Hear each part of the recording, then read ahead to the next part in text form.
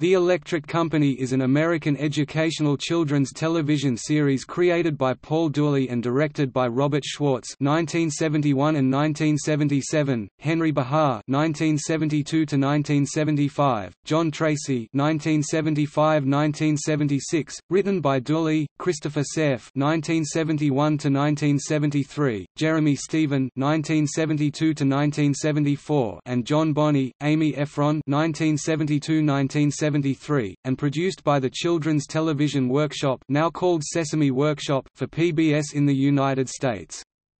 PBS broadcast 780 episodes over the course of its 6 seasons from October 25, 1971, to April 15, 1977 in many areas. A preview special, Here Comes the Electric Company pilot episode, was seen in syndication through sponsor Johnson Wax on many local commercial stations during the week before its 1971 debut.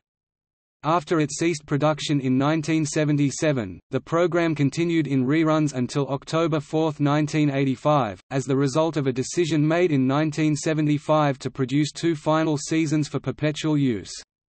The workshop produced the show at Second Stage, located within the Reeves Teletape Studios, Teletape, in Manhattan, which had been the first home of Sesame Street. The Electric Company employed sketch comedy and various other devices to provide an entertaining program to help elementary school children develop their grammar and reading skills. Since it was intended for children who had graduated from CTW's flagship program, Sesame Street, the humor was more mature than what was seen there.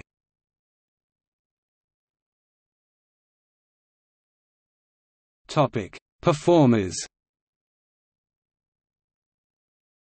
The original cast included Morgan Freeman, Rita Moreno, Bill Cosby, Judy Grawbert, Lee Chamberlain and Skip Hinant. Most of the cast had done stage, repertory, and improvisational work, with Cosby and Moreno already well-established performers on film and television. Ken Roberts (1971–1973), best known as a soap opera announcer, Love of Life, The Secret Storm, was the narrator of some segments during season 1, most notably the parody of the genre that had given him prominence, Love of Chair. Jim Boyd, who was strictly an off-camera voice actor and puppeteer during the first season, began appearing on camera in the second season, mostly in the role of J. Arthur Crank. Luis Avalos also joined the cast at that time. Cosby was a regular in Season 1, and occasionally appeared in new segments during Season 2, but left afterward. Nevertheless, segments that Cosby had taped during Seasons 1 and 2 were repeatedly used for the rest of the run, and Cosby was billed as a cast member throughout. Similarly, Chamberlain also left after Season 2, but many of her segments were also repeatedly reused, consequently, she was also billed as a cast member for the rest of the show's run. Added to the cast at the beginning of Season 3 (1973–1974) was Hattie Winston, an actress and singer who later appeared on the show Becker. Beginning in Season 4 (1974–1975), Danny Seagren, a puppeteer who had worked on Sesame Street and also as a professional dancer, appeared in the role of Spider-Man. Marvel Comics published a title, Spidey Super Stories, that tied into Seagren's appearances as Spider-Man, in character as whom he never spoke aloud or unmasked himself.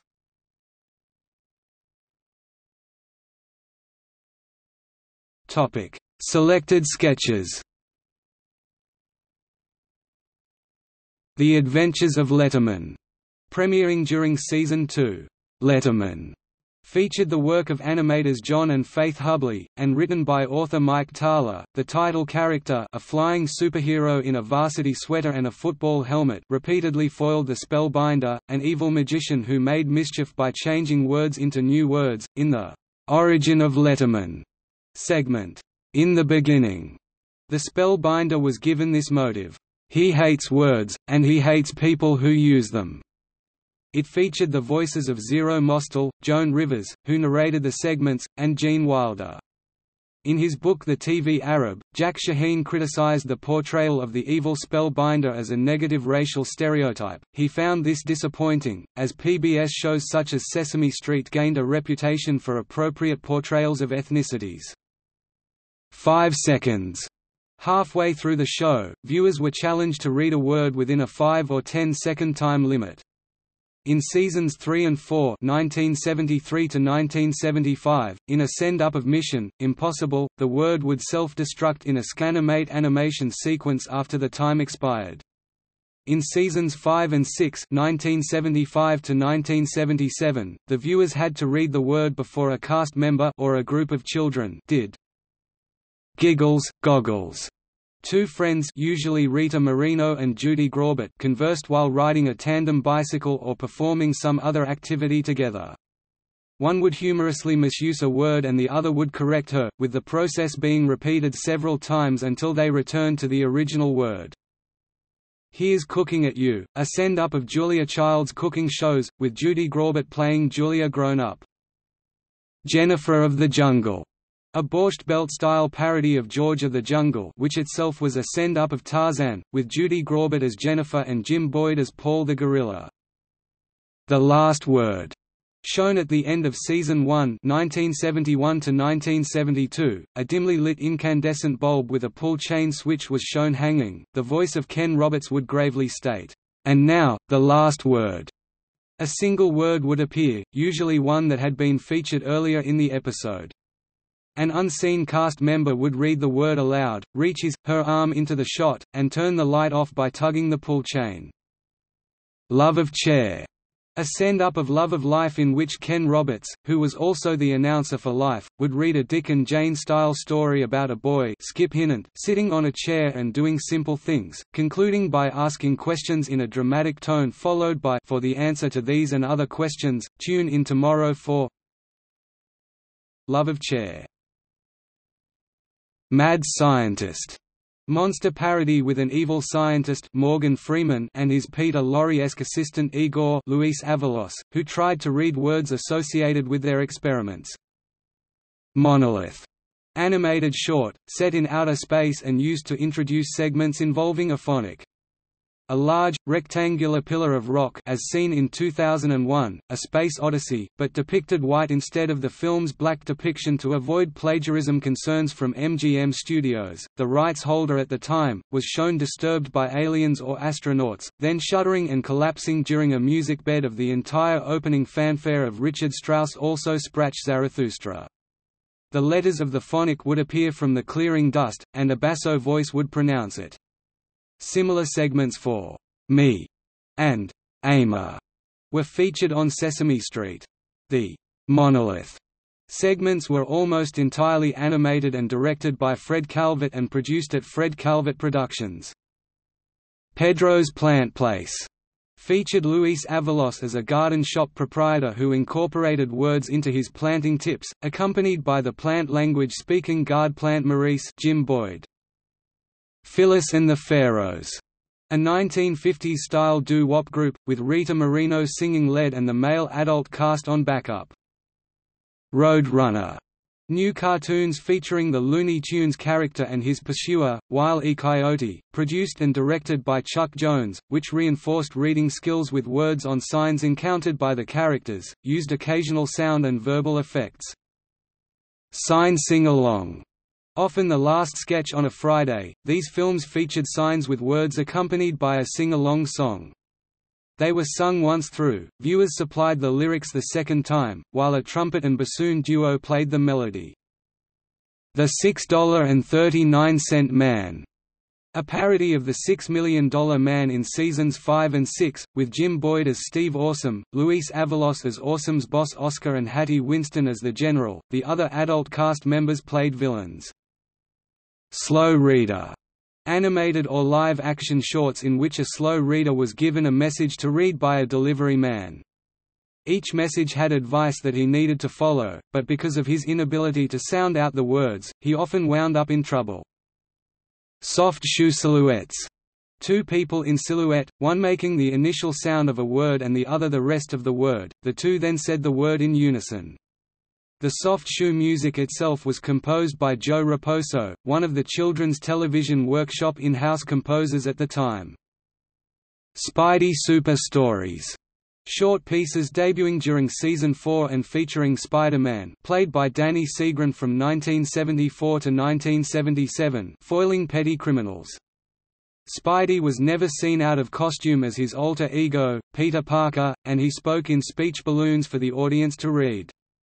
As noted above, a spin-off comic book, Spidey Super Stories, was produced by Marvel Comics from 1974 to 1981. Vaudeville Revue. Skits and songs presented in variety show style on stage, with music fanfare and canned applause, also called the stage. A very short book.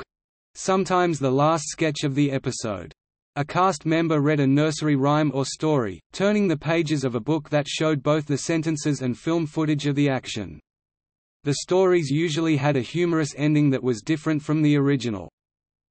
Vi's Diner. Lee Chamberlain played the proprietor of a diner where customers read simple menus to place their orders. Wild Guess.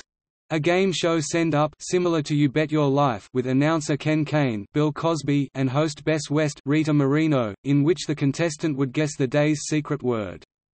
When the word was not guessed, West would give 3 clues as to what the word was.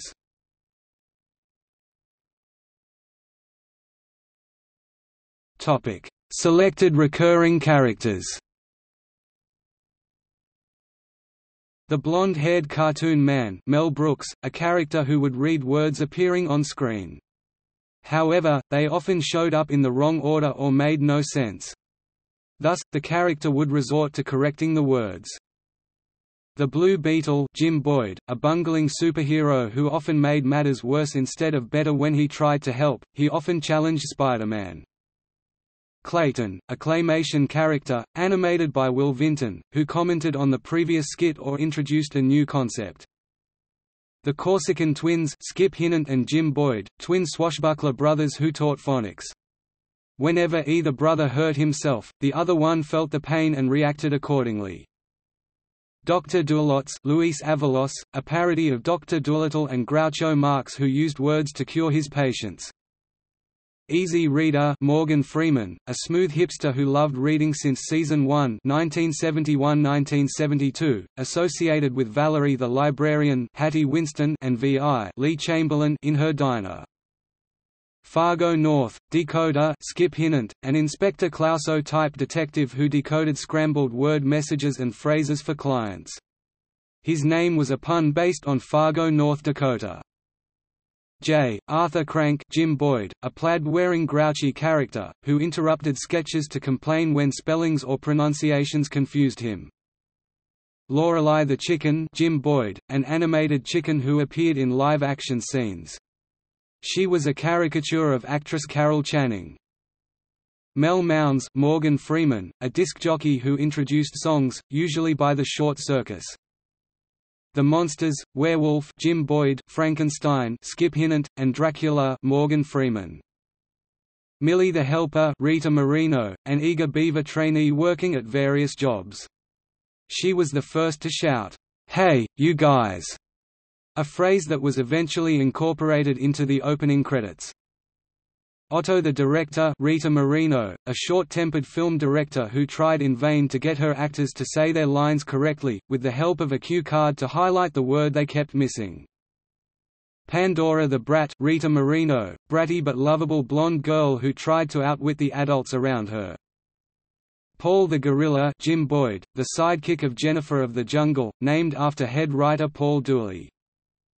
Vincent the Vegetable Vampire Morgan Freeman, a send-up of Dracula who was obsessed with eating vegetables. The adult cast also had recurring roles as Spider-Man Danny Seagren, seasons 4 to 6, 1974 to 1977, JJ Skip Hinnant, Carmela Rita Moreno, Brenda Lee Chamberlain, seasons 1 to 2, 1971 to 1973, Mark Morgan Freeman, Hank Bill Cosby, seasons 1 to 2, 1971 to 1973. Roberto Luis Avalos, seasons 2 to 6, 1972 to 1977. Winnie Judy Grawbert, Andy Jim Boyd, and Sylvia Hattie Winston, seasons 3 to 6, 1973 to 1977. Short Circus. Another regular part of the show was the Short Circus, a pun on short circuit, a 5-member singing band whose songs also facilitated reading comprehension.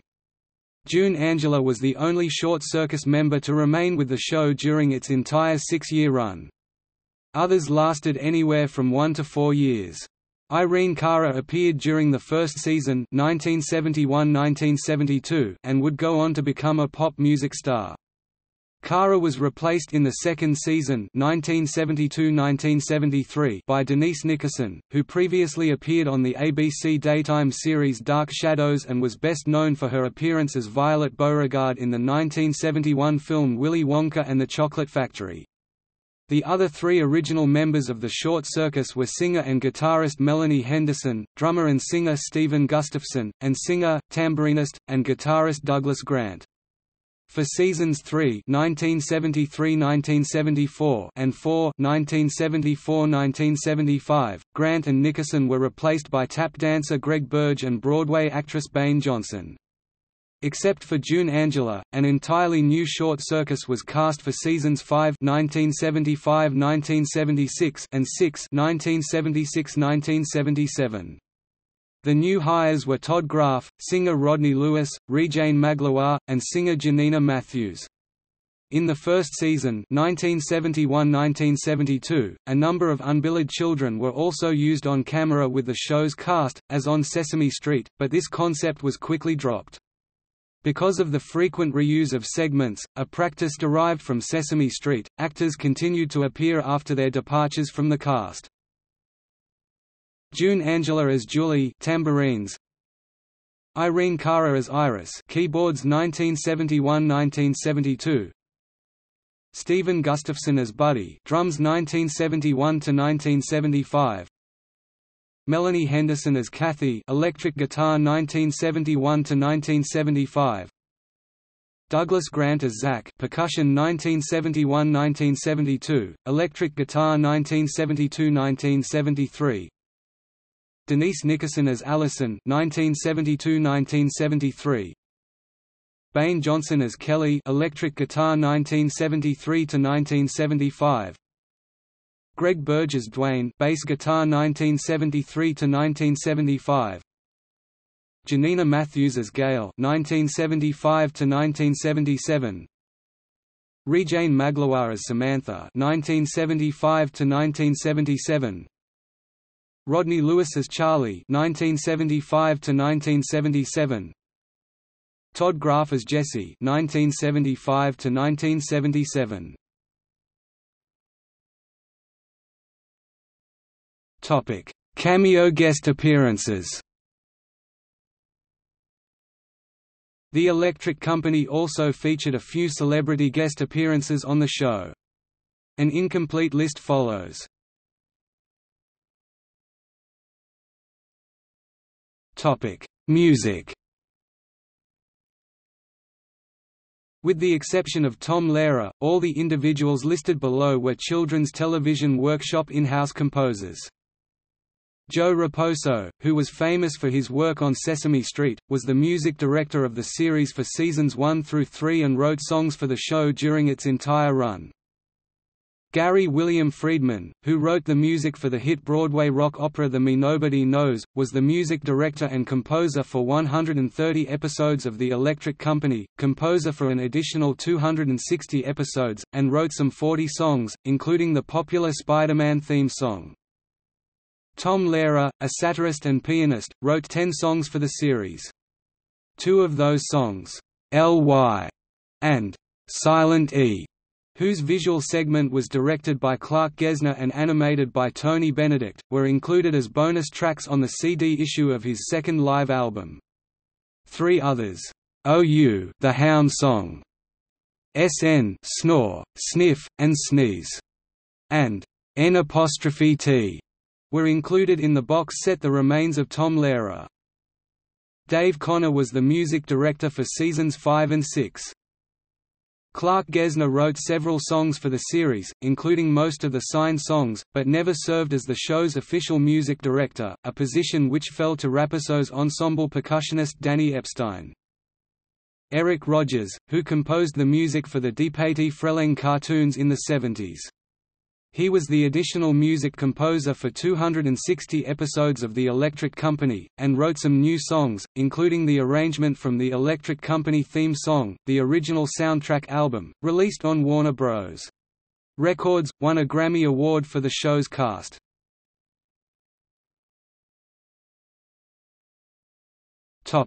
Visuals.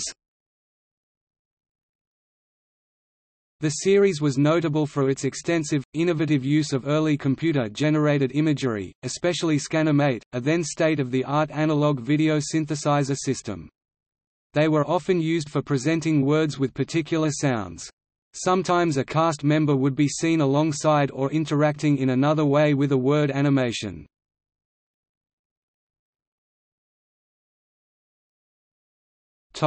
Show numbering. A total of 780 episodes were produced in the show's 6-season run, 130 per season. As with Sesame Street, each episode of The Electric Company was numbered on screen instead of using traditional episode titles. Seasons 1 through 4 were numbered 1 to 520, 1971 to 1975. Season 5 was numbered 1A130A, 1975–1976, while Season 6 was numbered 1B130B, 1976–1977. The last two seasons were designated as such because they were designed as year-long curriculum for schools. Starting with Season 3, a show's number would be presented in the Sketch of the Day teaser segment, a parody of soap opera teasers, which would highlight a particular sketch that would be shown during that episode. The voice of a cast member would say a variant of, "Today on the Electric Company, the so-and-so says, bleep," and the action would freeze as the graphic of the word of the day or a card with the word of the day printed on it became visible to viewers. The redacted words were replaced by a series of Minimoog sounds roughly mimicking the modulation of the word or phrase in question so children could guess them. The still action would linger on the screen for several seconds, then fade to black, where the show number would become visible in a Scanimate animation in a random color. The music for this segment was a repetitive, funky instrumental groove featuring a call and response between horns and a scratchy wah-wah electric guitar. The next show teaser, which was introduced in Season 2 without music, worked in the same way, and usually used a different take of the music heard during the Sketch of the Day teaser, except that the voice said, "Tune in next time, when," and there was no show number shown. In Season 1, however, after the title sequence, the sound of a striking match would be heard, and a fade up from black would reveal a hand holding a lit match and "Show #X" handwritten on a piece of paper that was placed in such a way so that it could blend with the surrounding objects in frame. Instead of the next show teaser, Ken Roberts's voice could be heard, saying, "And now, the last word," and the trademark light bulb would be shut off by a hand doing whatever the last word was.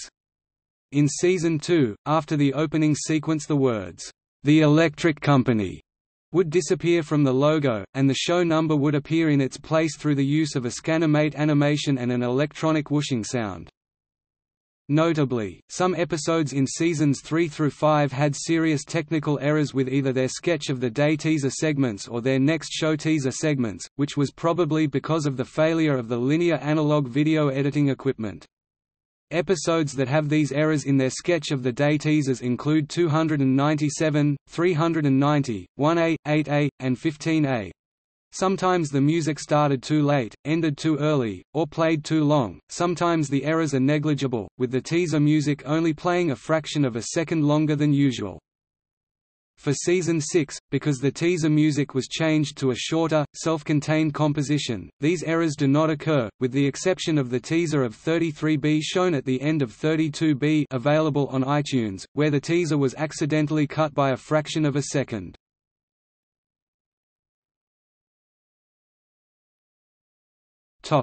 Cancellation. The Electric Company was cancelled in 1977 at the height of its popularity. Unlike its counterpart Sesame Street, which licensed its Muppet characters for merchandising, the Electric Company never had a standalone brand or character that could have helped to generate additional profits. The only significant items the show licensed were comic books and a Milton Bradley board game of the Fargo North, Dakota character. Licensing rights were also granted to Mattel Electronics for 2 educational-based video games for the Intellivision console in 1979. These games featured both the show's title logo on the game's packaging and label and the first several notes of the theme song played on the title screen of the games. In addition, the PBS stations and statewide networks that aired the show often complained of the Children's Television Workshop, "soaking up so much money in public television," said veteran television producer Samuel Gibbon, who worked on the show. "The stations demanded that one of the programs, either Sesame Street or The Electric Company, be put into reruns to save money. By that time, Sesame Street was a cash fountain for the workshop. The show was almost supporting itself by then with all the productions, books, records, and games. There was no way, it was felt, that they could reduce the number of original shows of Sesame Street. But the thought was that if we produced 2 final seasons of The Electric Company that were designed to be repeated, that would give the show 4 more years of life."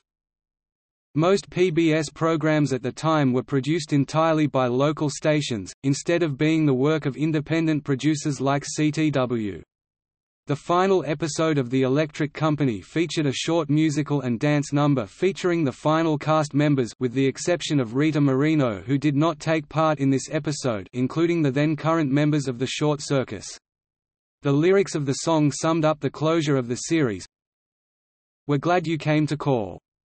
We really had a ball. The show is done, we hate to run, we're sorry, but that's all."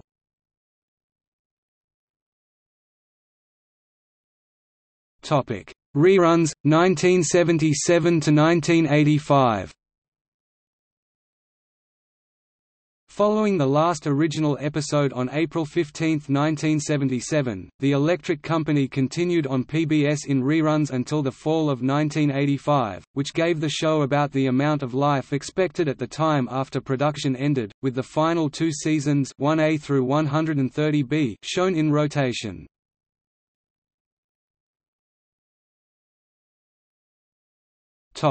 Revivals.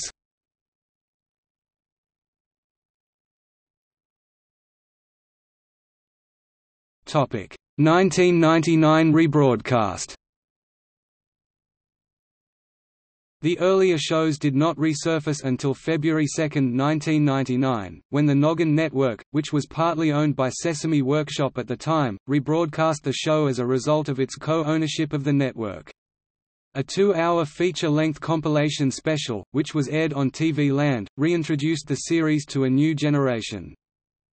Noggin ran 65 select episodes until 2005, when they were pulled from the program lineup because Sesame Workshop sold its half of the network to Viacom, which already owned the other half. The shows were cut subtly to fit Noggin's shorter running time and free up time for various interstitial segments produced for the network.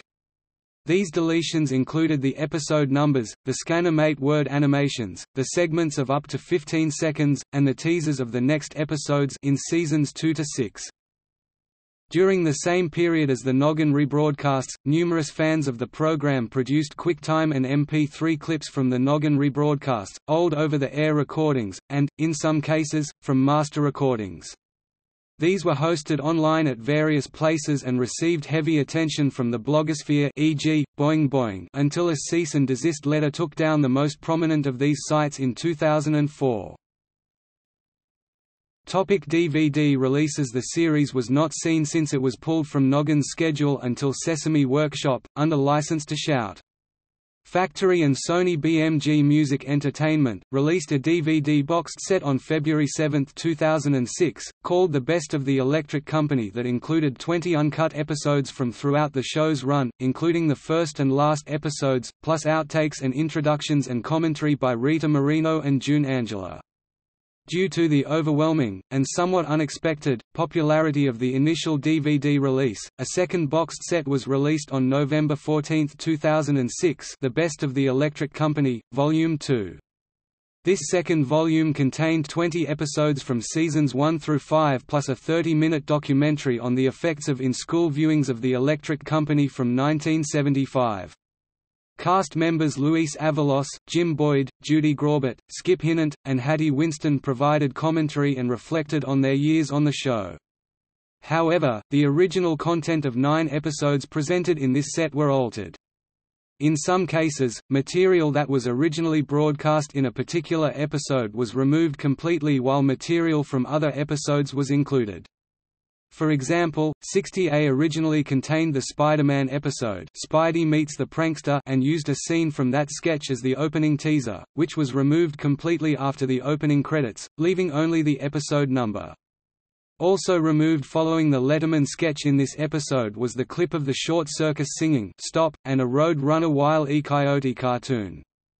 These altered episodes also contain special effects used to segue from one sketch to another that were not used in the show's original run.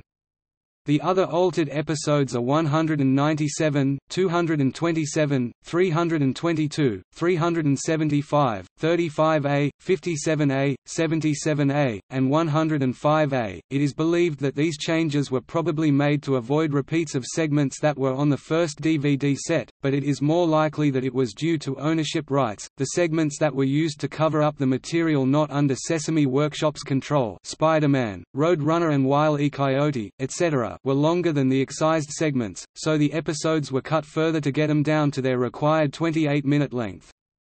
An hour-long television show called The Electric Company's Greatest Hits and Bits was broadcast on many PBS stations in late 2006. It included interviews with cast members, voice talent, and creator-producer Joan Gans Cooney. The special was produced by Authorized Pictures and distributed by American Public Television, and was designed to be seen during pledge drives. It was released on DVD on March 6, 2007.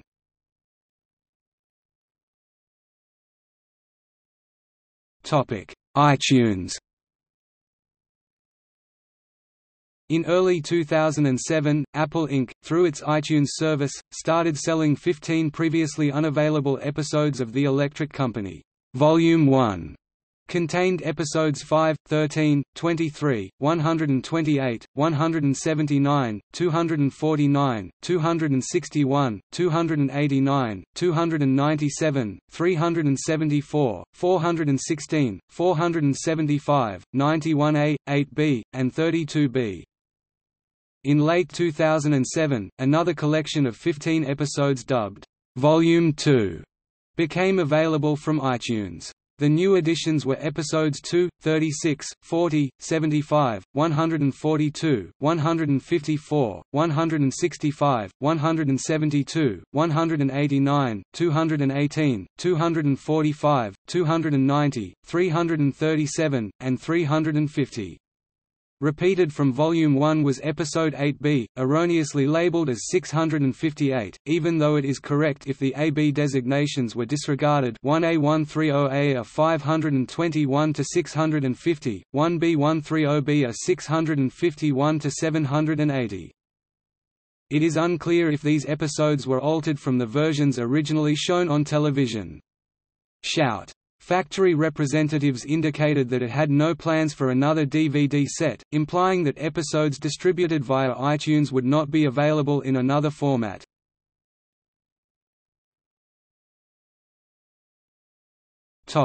Internet rebroadcasts. On August 13, 2015, it was announced that HBO acquired rerun rights of the 2009 reboot in a multi-series deal with Sesame Workshop.